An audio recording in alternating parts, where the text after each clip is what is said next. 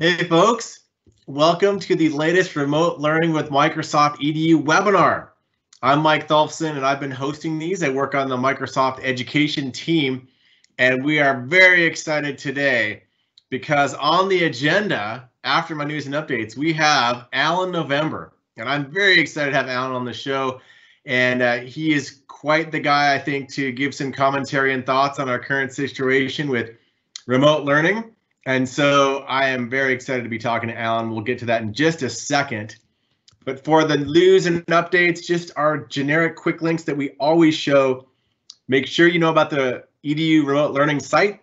This has all of our information on the latest updates around the Microsoft remote learning, free software, tools, tips, and resources. We have the Teams for Education Quick Start Guide. That is Microsoft Teams. It is a nice PDF. A teacher can download it and use it really easy for up and running. And it's in a bunch of languages. And then please join our remote learning community. This is over 5,000 educators from all around the country and the world in a big giant Microsoft team working together, learning from each other. The Microsoft product team is in there. I'm in there. Many of us are helping out these schools and teachers, giving support, answering questions. So please join the community if you haven't already. And then today's updates. So if you've never been to novemberlearning.com, definitely go there, bookmark it. Lots of great articles, insights, tips, background stuff, that all the great work Alan's done for quite a long time now. We also just launched our brand new special education page for all of the resources, accessibility, and other information that's available. And then lastly, our Teams for Education student guide also just came out. And so if you haven't seen this student guide, so all those new students that are just trying out Teams for remote learning, that student guide is super helpful to do that. So those are our updates. Now, Mr. Alan November, who I'm gonna be handing off to, and we're gonna be doing a little interview. So Alan and I have known each other, gosh, I was thinking, Alan, over 5 years at this point. And we've had a lot of really interesting discussions. He's come out to Microsoft multiple times. He knows the team. He's given us great feedback, given us lots of insights. We quote him often in our hallways. He probably doesn't know that, but we do. The other thing, Alan and I got to meet at the ISTE conference like 6 months ago, 10 months ago, back when people could hang out in conferences. Alan and I hung out. And my other favorite story, Alan, I'm sorry, this might embarrass you, but I'm going to tell this story because it's hilarious to me. A good friend of mine, her name is Becky Keene, and Becky and I have known each other. She's pretty unflappable. Becky is a really talented educator and a director of PD. About a year and a half or 2 years ago, we were, I think it was ISTE a couple years ago, we were walking afterwards, Becky and I, and we saw Alan sort of sitting on a bench. It was after ISTE. He was all alone, probably enjoying the silence and relaxation. We walked up and I was like, Alan, hey, how's it going? Meet Becky Keene. And I introduced Becky to Alan, and she got so flustered and she could barely talk. And afterwards, she's like, I can't believe you introduced me to Alan November. And so she was quite happy, Alan. That made her year. So anyways, with that, we're going to kick over to Alan here. No more stories. No more. It's over. We're going to kick it over to Alan for our interview. I understand. Yeah. So thanks for coming on the show today, Alan. It's great to have you here. So, I mean, let's just get started on some of the things we'll be talking about today. First off, what's been the most surprising thing that you've observed during all this distance learning that's been kicking in the country and the world, for that matter? Well, one of the most surprising things are from parents. In my neighborhood, we have a tiny little neighborhood. People walk around on this little tiny path road, and people know what I do, so they share stories with me, and I ask them, how's it going at home? And what's surprising to me is a number of parents in my neighborhood have figured out that 2 hours a day does it. Their kids do everything they're supposed to do, and then they have the rest of the day free to think about things. And I also have a client in South America who is the executive director of a network of 65 schools that happen to speak English. And they discovered that there were any number of students, for a variety of reasons, who are doing better online than they did face-to-face. And they're going to launch a virtual academy across all their schools next year. Wow. So what's interesting to me is that the crisis has revealed some structural elements, made people more aware, and have catapulted some decision-making in a completely different direction than I think we were going to go without the crisis. That's interesting. Yeah, I mean, I've heard a lot where people say, you know, when all of this ends, it's not like everything is going to revert exactly how it used to be. There's going to be a lot of changes that come of this that sort of just that's going to be the new way to operate. So that I think that's a fascinating topic to follow. I hope so. Yeah. If you know that quote about don't waste a crisis, if we do not deal with some serious structural flaws we've had for a long time, we will have wasted this crisis. Yeah, agree. So here's another one. You've talked about this for probably decades. And in terms of, you talk a lot about one of the toughest things in education is giving up control. Yeah. And wow, if there isn't a time when people are having to give up control, it will be now. And so there you go. What are your thoughts? If you know, somebody said to me the other day, if you can't control 25 kids on Zoom, and maybe it was never a good idea to control 25 kids at once. And so that'd be an example. Do we go back and give lectures, and does the teacher transfer knowledge? Or do we give kids problems to solve without giving them all the information they need and make them learn how to learn? So I think in the balance, Mike, one of my concerns has been, a friend of mine in Australia describes it as spoon feeding, that the spoon feeding has to stop. Giving kids well-organized presentations with all the right answers in the right places to take the next test. Maybe we shouldn't do that when we go back. Maybe we should make kids hunt for answers. The web's filled with tools, and that every kid's on the same page on the same day, taking the same test on the same day. Clearly, that did not come out of cognitive science. So I'm hoping that we're going to recognize that we've underestimated a lot of kids, probably overestimated some kids, and that we have to figure out the new balance. Well, on the topic of control, have you talked to any, you probably are talking to some school leaders, and you don't have to name any names, but people you've talked to online about this topic? Like, has it come up? Yeah, it's one of, when I do a webinar and show tools and examples of teachers' work, all of it is asynchronous. None of it is the Zoom lecture. And I do think we've underestimated kids' willingness. For example, there's a lot of work at Harvard on first-time learners teaching first-time learners.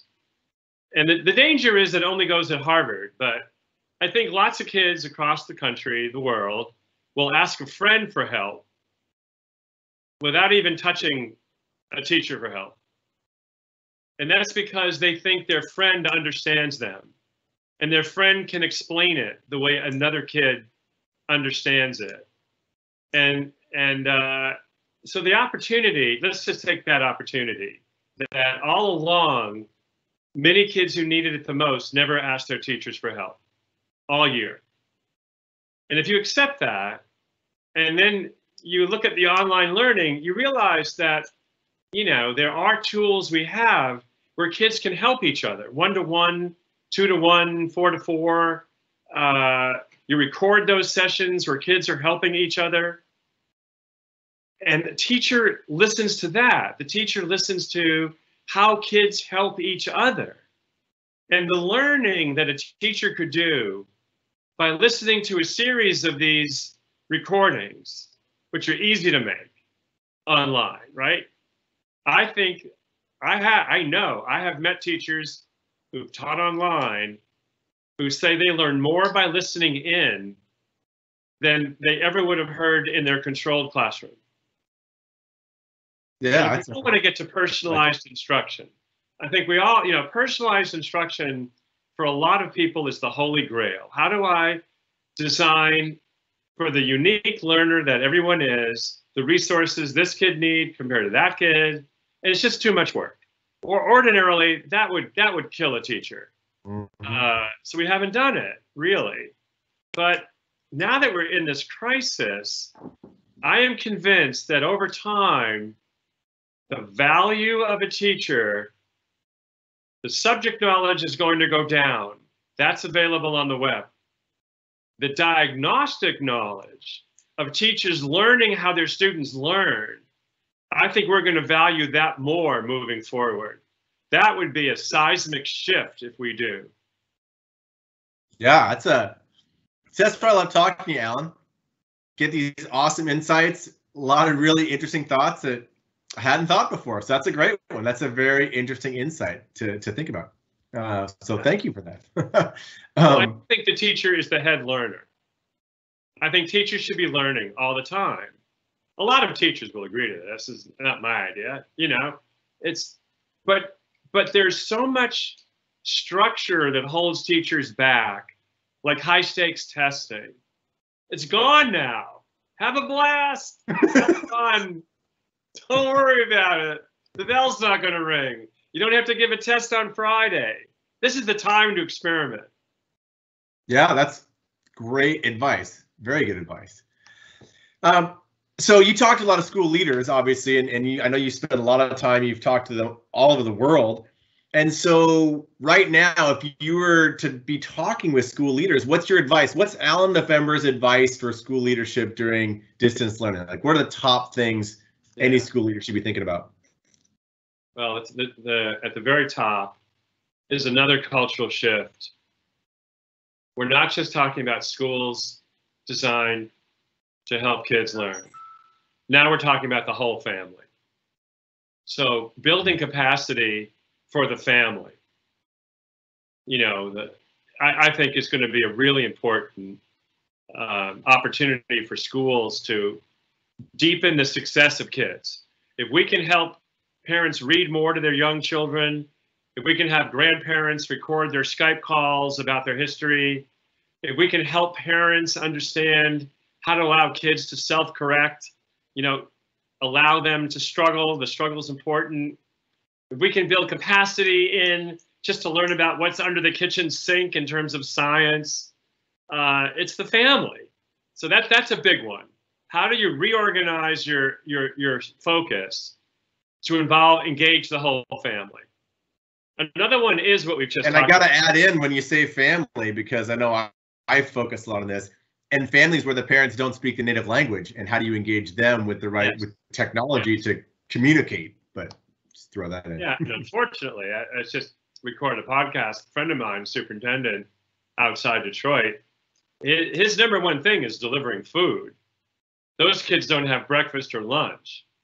But he's out there doing that. So when we go back, it's not just the online, it's physical.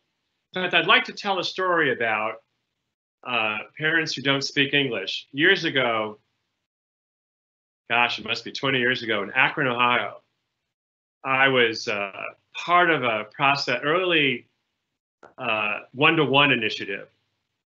And this school required that every parent come in to sign off for the computer. And the way they did it is they organized a dinner, a potluck dinner. There was food, and there was kids singing. They really did it well. They did it well. And the community showed up. It was amazing. People who had never set foot in that school showed up that night. And I sat with a bunch of moms, and I'm just going to tell you, there were no dads where I was sitting. Many of them did not speak English, but I was able to have a conversation with one. And I said, why have you never come before? because that's what she let me know. I've never been to school before. And I said, what was it? And she said, I was school traumatized when I was a kid. I'm never coming. This is different. This is, they're honoring me. They're letting me come and bring food. They're giving me a role with my child. That's why I'm here, because they're giving me a role. They're not just talking at me. And I think we need to do more of that metaphorically. We need to engage those parents and honor them where they are. Yeah. Anyway, the family. Letting go of control, you've mentioned. I think leaders are going to, when teachers come back, or before they come back, let them know they have freedom to experiment. They will not be punished. They will make mistakes. They will have some failures. But this is the time that we should be looking at some structural issues, like how we organize time and space. Bells ringing, things like that. Relationships would be a third. How do we organize our relationships? And I, mentioned earlier, kids helping kids designing tutorials. You and I have talked about this. While kids are home right now, elementary kids, middle school kids, they should be challenged to get Minecraft and design tutorial worlds in Minecraft so that kids can make a contribution. I'm real big on making a contribution all the way across. Yeah. So those would be my top ideas. We organize for the family. We give teachers freedom to experiment, and we tap kids for their natural design to contribute to the whole learning process of the community. Love it. Top three. I love that. You like okay. those three? What's that? You like those? Do you? I do. Like those three? No, I do. I like them a lot. I really like the family aspect because I think we just had the family, we had a family webinar episode on Thursday, and one of the gentlemen was saying, like, look, and he was a parent, he's like, look, at this point, like, I never planned to be a teacher, but I essentially am a lot of cases at home right now. I'm having to just adapt and help and do things that I did not plan on. And so growth mindset, giving up control, all the above. So it's a huge topic that I think a lot of people can relate to right now. Yeah, we should not lose that energy when we go back. We should be making plans now to engage the family continuously. Agree. So another one you've been talking about a long time, and we throw this, Michelle Freed, the general manager of our group, throws this quote around a lot, which is the $1,000 pencil, the Allen November $1,000 pencil, meaning computers that are used just like a pencil is. They just cost $1,000. Yeah. So now that we're all doing this distance learning thing, what are your thoughts on the $1,000 pencil or whatever it might cost, and just doing things the same or doing things different? Right. Well, my sense is that if we give old work, assignments that were designed before the power of the web, with new tools, even in a crisis, we're going to get the same results we always got. That the real challenge in front of us to break through this $1,000 pencil metaphor, I think, is to redesign the work that we give kids. So, for example, I was just on Bing. I don't know if I could show this or not, but you can share your screen. Go for it. Share my screen. Yeah, that'd be right. I'm doing this, so you'll have to tell me if I zoom in and out of here. Let's see. I don't see this. This will be my. Here we go. Can you see this, Mike? I can. All right. So I did a little search. I used two operators, cite and file type, built into Bing. So, right now I see your PowerPoint. I don't see the Bing. Oh, you don't. Website. Okay, I see this and you don't. All right, then. If you exit the PowerPoint there, you'll probably hit escape, and you'll probably I'm guessing your browser pops up if you leave PowerPoint mode. Yeah, I don't know. Or the equivalent of escape on the Apple, which I don't know what that is. End presentation. I'll hit escape. That didn't do anything. Let me go. And you know what? I've also lost the tab where we're talking to each other. So how do I move it around? I don't know. We've kicked it back to you now. So it's focused on you now. Yeah. So it's all Alan now. It's all Alan all the time. All right. Well, what I did, here's what I just did a search, site:/ac.uk, that give me all British universities, file type : PPT, that gives me only PowerPoints at British universities. Then I found Romeo and Juliet. So I got these PowerPoints from British universities on Romeo and Juliet. Mm-hmm. Then I can get PowerPoints on Romeo and Juliet from Australia and Ireland, from all over the world. I can get content, and I can get it with different cultural perspective. So the difference between one teacher giving a PowerPoint on Romeo and Juliet and having all 25 kids pay attention at once, right? Mm-hmm. Taking notes, $1,000 pencil. Compare that to kids are at home, and you can ask them to collect PowerPoints from around the world and remix them, purposely using the content to design a new PowerPoint on a theme that shows the difference in cultural interpretation of an aspect of Romeo and Juliet. To me, the PowerPoints from around the world being remixed with a written defense of why students pick those slides is a much more powerful learning experience than kids taking notes from one teacher's PowerPoint without the global cultural perspective. There's an example of the change in the design of the work. So the content is the same, Romeo and Juliet, because we're always going to do Shakespeare. I got that forever. I got it. But we don't. But what we could do is really tap the power of the web to make it much more fascinating than it currently is. That kind of thing. Yeah, no, it'll be interesting to see the different types of. I mean, it's funny. One of the things you probably are familiar with Flipgrid, but what I think I love about Flipgrid that I've seen is that it's a very simple tool. There's no like you've got to do it this way. It's just a response. But the educators come up, they redesign lessons to completely incorporate Flipgrid and video and creativity. And that's, I feel like the explosion that you see of really cool things happening with educators and students in Flipgrid is that it is not prescriptive and it's simple. And so then the creativity comes out and a lot of educators redesign their lesson plans to be very different with that Flipgrid technology. Well, I'm on a Flipgrid teacher website right now. Happens to be Stacy Roshan is an AP Calculus teacher. Stacy's amazingly creative. Yeah. And she introduced me to the power of Flipgrid years ago. And Stacy was forced to teach an online AP Calculus course on her campus because of scheduling conflicts years ago. And to her surprise, the kids online did better on the AP exam than the face-to-face kids, right? And that was a shock. And then I asked her, I said, what's going on? How did that happen? And she said, the kids in face-to-face, they wait for me to start class.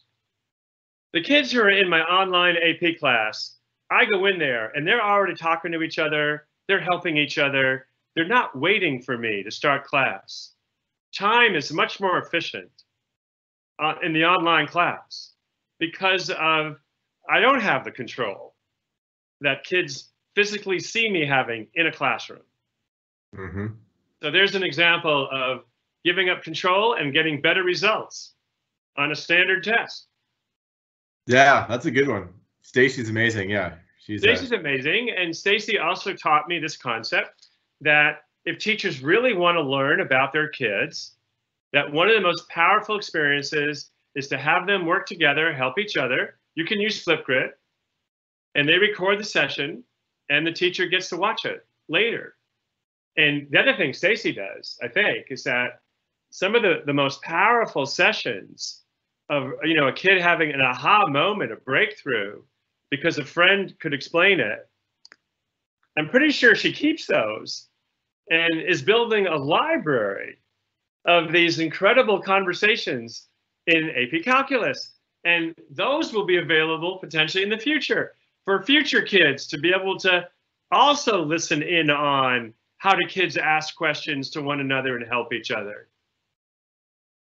Yeah, that's a very cool technique or tool to try. I would encourage people. Yeah, I'm sure there are a lot of lesson redesigns. I'm hoping not all, but there's got to be some out there where they're trying some radically different things. To just the times call for lots of new ideas and trying new things, and I'm sure people are going to discover some pretty crazy ones that work. Yeah, I want to hear about it. Have in touch. So this is one that you and I have talked about, this next topic. I care a lot about it. How do you think about equity when we're thinking about distance learning?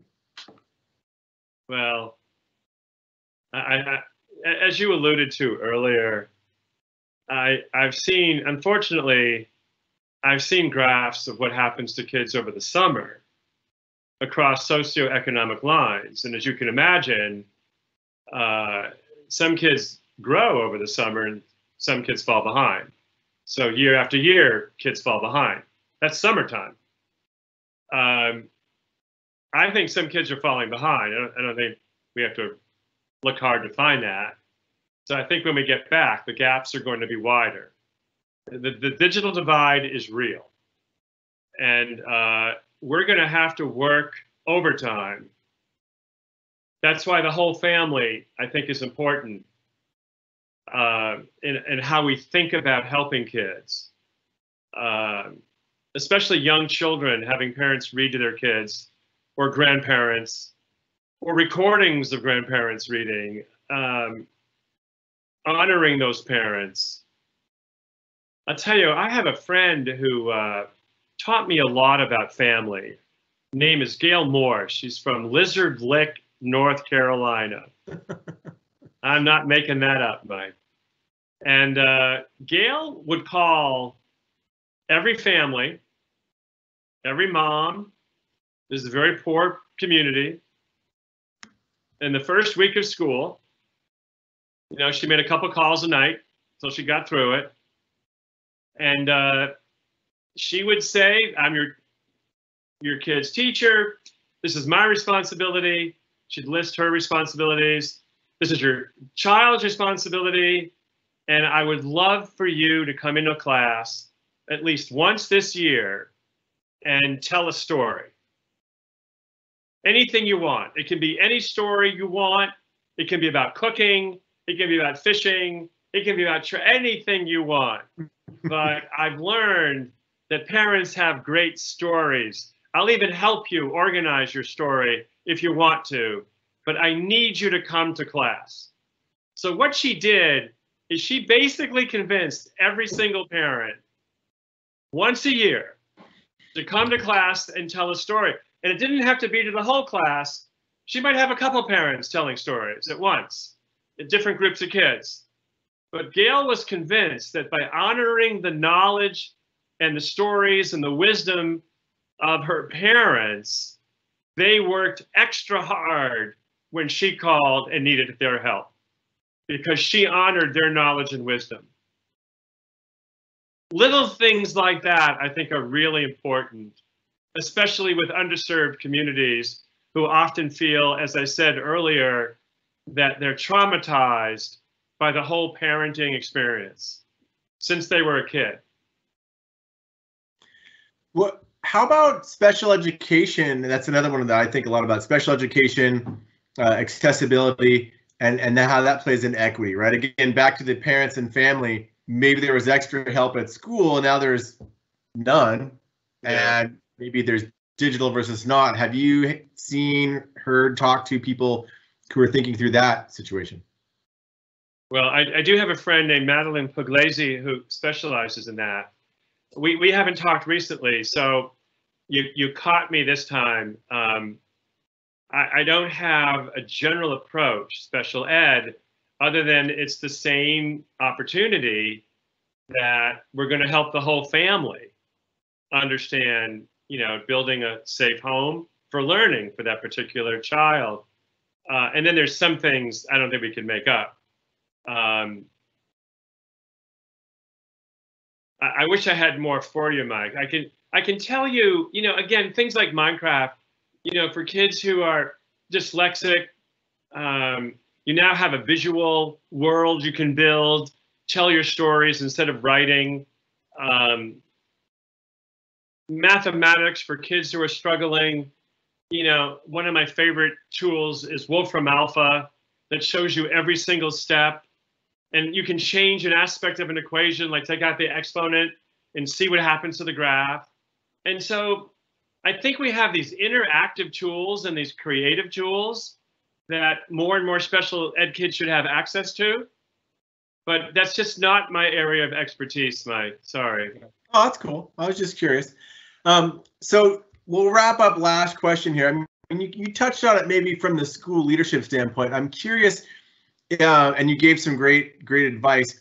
If you were talking to teachers right now out there, what are the three most practical tips? Not necessarily the long-term tips, but like what are the Allen November like 3 practical tips, even for the next couple of months, that people could take away? Yeah, one is small group work. Get kids to talk. They're going to talk to each other anyway. So take advantage of that need for kids to be online with their friends and create teamwork. Kids helping kids. If you're lucky, the kids will know how to hit a record button, and they can send those files to their teacher so the teacher can learn how those kids helped each other. A second is ask kids to do your research to find the best, say, YouTube videos on a tutorial of something in the curriculum so that you can see what kids are valuing. Very often, Mike, I'll go to a school and I'll ask kids in a meeting, how many of you have found a YouTube video that helped you? Just about every kid raises their hand. And then I'll say, how many of you have shared that with your teacher? And no kids raise their hand. They're afraid to tell their teacher they found it because they think the teacher will be insulting that the kid went somewhere else. This crisis is perfect. Get kids to do your research for you. Have them give you the best tutorials in every subject. And then they'll do it. They'll absolutely do it. Let's see. Number 3, enjoy, talk to each other. Now is the time of building relationships across the faculty, even though we're not next to each other. Sharing stories, a high school teacher calling a kindergarten teacher, what are you doing? So the opportunity to bring the faculty together in conversations one-to-one who might never have spoken to each other before, I think is a golden opportunity, Mike. Those are great. Those are great. I like the things that teachers can do now or in the next week or two, just to make sure they're taking advantage, quote, of the crisis and things to really act on. So, well, with that, Allen, what's that? Fourth. If you're open to it, I'd ask parents, what have you done? What have you found? What's happening in your house that is really working? Yeah, that's a good one. I mean, I wrestle with this myself. I have an 11-year-old daughter, and she's doing distance learning, and it's not a cakewalk every day, right? So that's a good one. Well, Allen, hey, thank you so much for joining us today. This has been great, and it's really good to see you again, even though it's not in person. See your face. We've texted a little and talked on phone, but it's nice to see the actual face-to-face, and I'm really glad you're able to share your wisdom and knowledge with all these other folks out there. And this will be posting on YouTube, so everyone can watch it time immemorial. And so, anyways, thank you so much for joining us today. Really appreciate it. Mike, you're doing fun work, Mike. For people who don't know you, you're an amazing global thinker. It's wonderful. Yeah, put that back. Whatever you just did was helpful. The which? Yeah, there you go. Okay, thanks. Okay, thanks, Allen. All good. Take care, Mike. Be good. Be well. Be well, everybody. Do. And just to wrap up the last couple of recaps for the updates, we have Alan's November Learning website. Checked out his blog, his website, his resources. He has a podcast he just started up too. We have the special education and accessibility resources, brand new site on the educator community. One of my personal favorites. This site is really deep, really broad, super helpful. And then lastly, the Teams for Education student guide. Get this to your students, help them get up and running on Teams really easily and really quickly. And that just came out last week.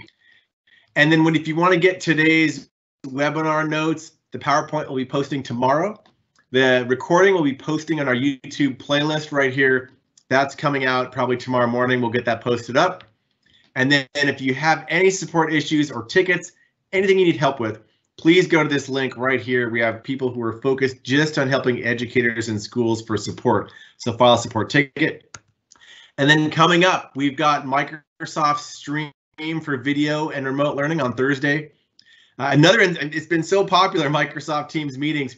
We have Gordon Chang back on Friday to talk about IT admin policies, settings, and deployments if you're using Microsoft Teams for meetings and class meetings.